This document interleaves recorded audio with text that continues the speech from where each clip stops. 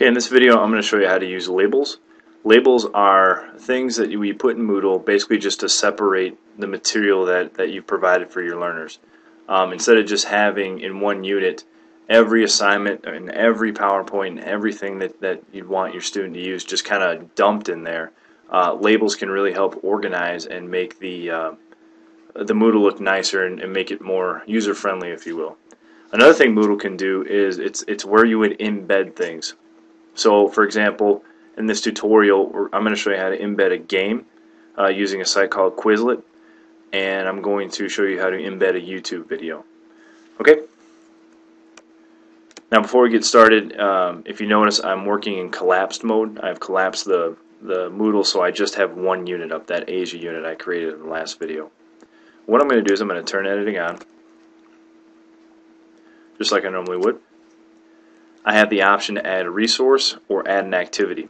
And as I said before, a resource is anything you give a student, a Word document, a PowerPoint, so on and so forth. Activity is anything a student gives you as a teacher. So a quiz, a forum, chat, so on and so forth.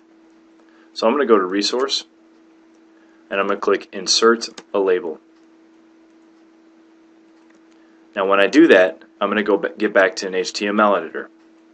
Now, as we said before, you want to think of this as kind of like a textbook.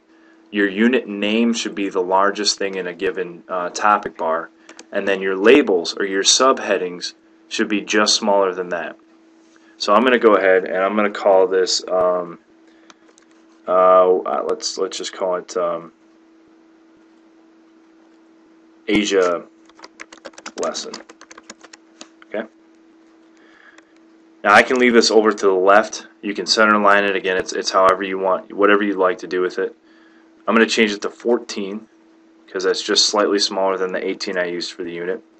And I'm going to change the text color to another color that would go with green. Since we're talking Limburg here, I'm going to change it to gold. Just like that. Okay. Now again, I can do that trick where I toggle my HTML on, and I can copy that code and have the same label all the way through. In this case, I'm not going to do that. Now I'm going to do another thing, and I'll explain to you why I'm doing this in just a moment. I'm going to give myself a little space here, go back up here, and this line, when I click on that,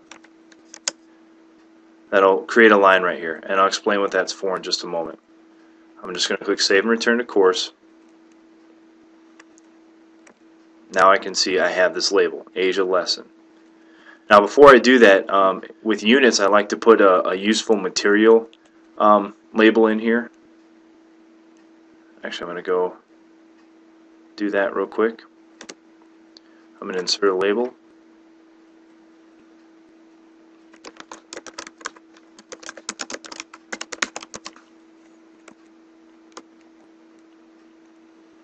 I'm going to change this to 14. I'll change this to that shade of gold that I had before. Okay. Save and return to course. Now this is out of order. Whenever you add something to Moodle, it automatically puts it at the bottom of whatever topic that you've added it to. So I'm going to use my crosshairs and drag it up top here. Wait for the line to show up just like that. Now under useful material I can put like a unit outline, I can put PowerPoints. We're going to use this more later. But this line right here separates whatever items I have with my useful material from my Asia lesson. That's why those lines are important. Now I can keep doing this over and over and over again, and I can continue to add lessons all the way through the unit, as many of them as I want. And within these labels I can put my specific things like my Word documents, the glossaries, the different things that you want the students to interact with. Again, it's just a way to keep it separated. As we go forward, this will look a little bit clearer once we start adding things to Moodle. Okay, so the next thing I'm going to do is I'm going to embed a game. A review game. Students like using this to when they review for quizzes and tests and such. I'm going to go back to Insert a Label. Now what I'm going to do is I'm going to toggle this HTML on.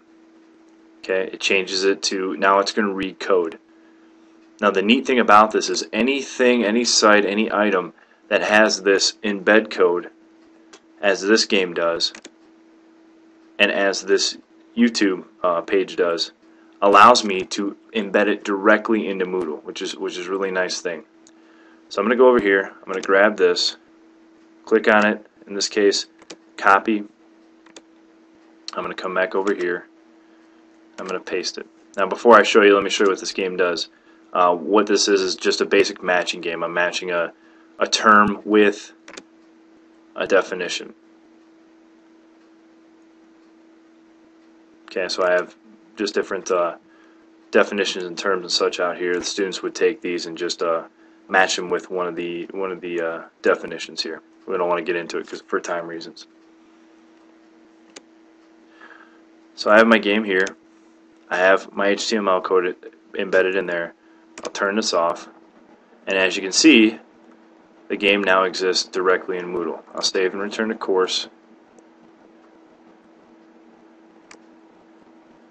and there's the game. If I wanted to play the game right here as a student, I just click Start Game. I wouldn't have to go anywhere else. It's a little compact, but as you can see, I can play the game here, and there we go. There's Mao Zedong, and it disappears.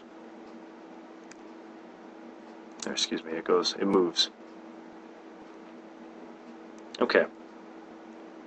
Let's go ahead and add another label. But this time I'm going to embed YouTube. So just as I did before, I'm going to toggle this HTML on. I'll go to my YouTube video that I have. I'll click embed. It gives me the code here. Copy. Paste.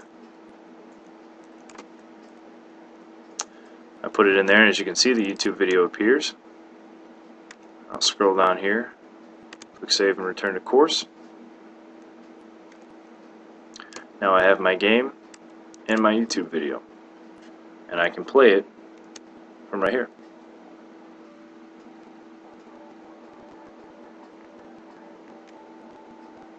So it's kind of neat. One caution against embedding a bunch of videos and games and things of that nature.